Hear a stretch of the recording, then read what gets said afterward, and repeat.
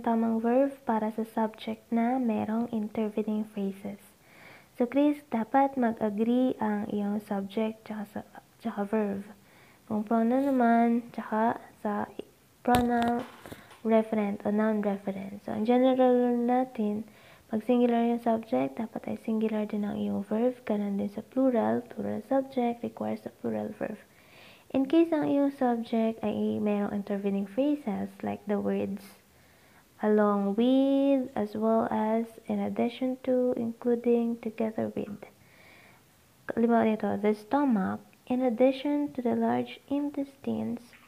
Ang yung titingnan lagi is yung subject ito. Huwag mong tingnan yung intervening phrases. The stomach, yan ay singular. Kaya ang ating gagamitin na verb ay singular din, which is the word is. The stomach, ito ay panggulo lang.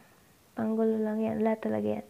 The stomach, in addition to the large intestines, is a part of the digestive system. Tsaka, meron silang kama. So, parang wala silang contribution dito sa subject. Hindi sila kasali. Okay? Ano lang sila. May masabi lang. Yan, tinatawag na intervening phrases. Ito naman, Rogelio and Miracel. Yan ay dalawa. So, plural sila.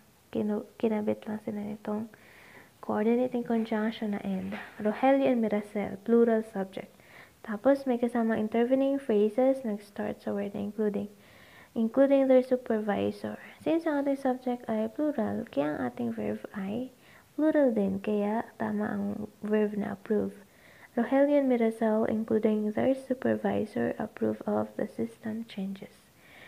So, lagi mong tatandaan, ayon sa rule, kapag yung subject ay may intervening phrases na sila ay enclosed with commas, ito yung comma, na matatagpuan after ng subjects na nagsisimula sa pwedeng words like along with, as well as, in addition to, including, tsaka together with.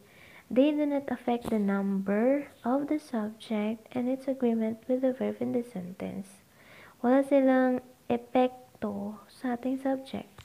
Tingnan mo lagi yung subject, hindi yung intervening phrases.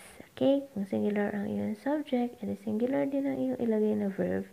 Kung plural naman ang iyong subject, plural verb din ang iyong ilalagay. Okay? Thank you.